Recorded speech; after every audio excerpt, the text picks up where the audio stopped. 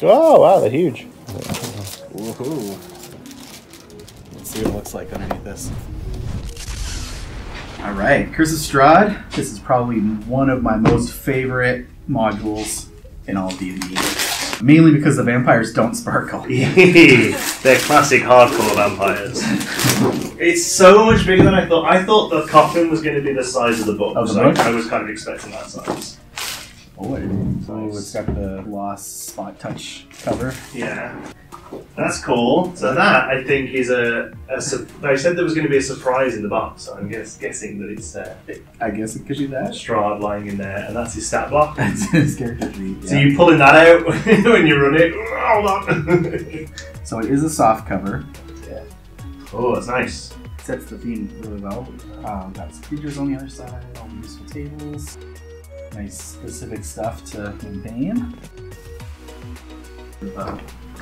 Gloss poster of Barovia, and castle interior on the other side. The town's on the Barovia side as well? Yep. Yep, got all the towns.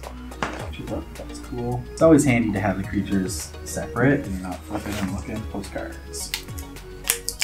And this is supposed to be a proper size deck, which is the first time. Yeah, that's awesome. Also a proper tarot size, I guess, yeah? That's not standard tarot size, I don't believe. Because the third party one that was available was just a regular deck of cards, right? Yeah, Guild Force 9s was standard. Yeah. These are if you go on vacation to Barovia. Yeah. You send one of these back to people.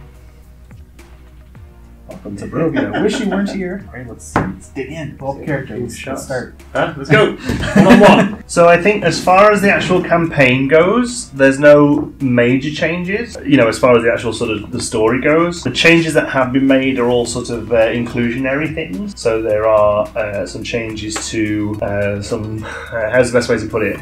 Some perhaps slightly salty descriptions of certain characters were thought to be acceptable years ago and now become a little bit more inclusive, which is good.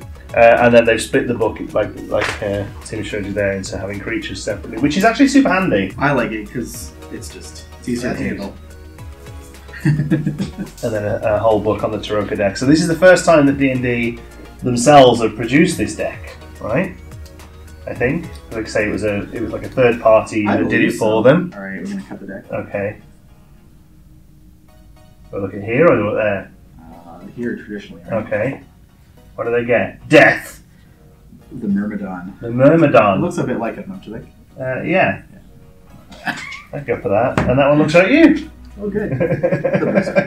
This is a gorgeous collector's edition thing, really, right? This is going to look so good on the shelf if you have a shelf that's tall enough. And obviously, like you said before, Curse of Strahd is one of the classic campaigns from 3rd edition originally? First. Third? Oh, really? That far back? Okay, cool.